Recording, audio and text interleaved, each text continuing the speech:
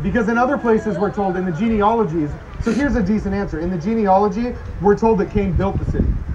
So you know, a lot of times writers will do this. Moses is reflecting on events of thousands of years before when he writes that.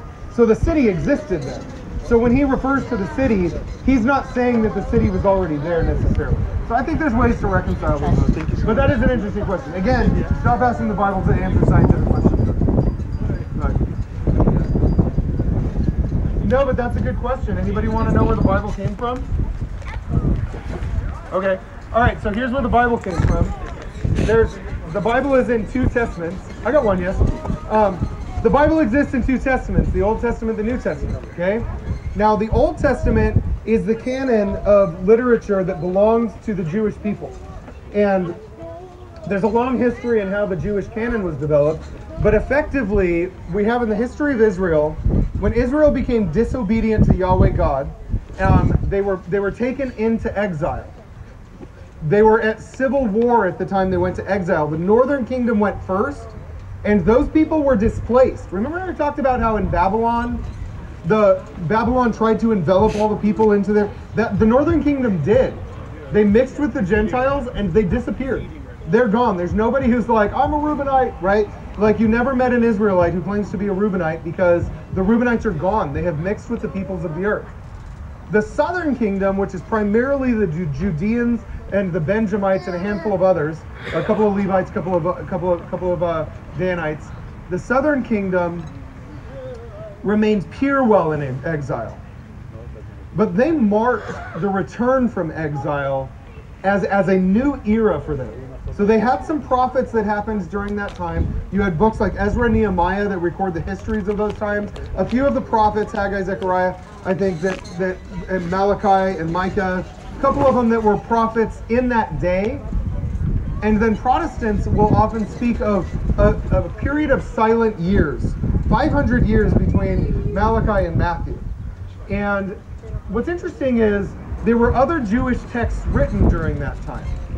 Things like Ecclesiasticus, 1st Enoch, 1st, 2nd, 3rd, 4th Maccabees, Tobit, for example, the book of Tobit.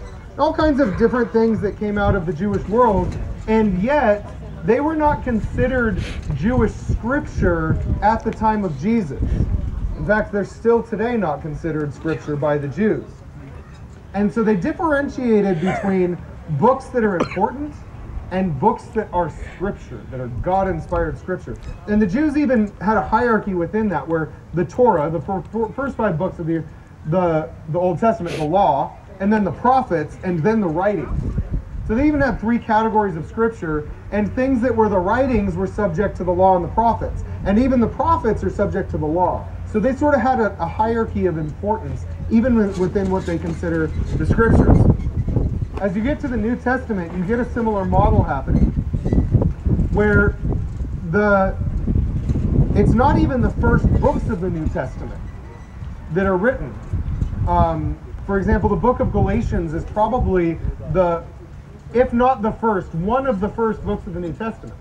It's not even one of the Gospels.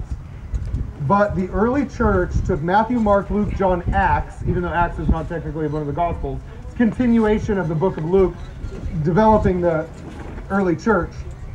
But those 5 books become sort of the Torah, if you will, of the Christians.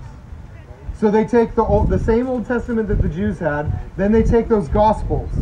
And, you know, we have that term, like, when something's gospel, it means it's super, super, super true, right? And we say that, oh, that's gospel, right? And that's what we mean. Those were gospel. Those could not change. Those were everything.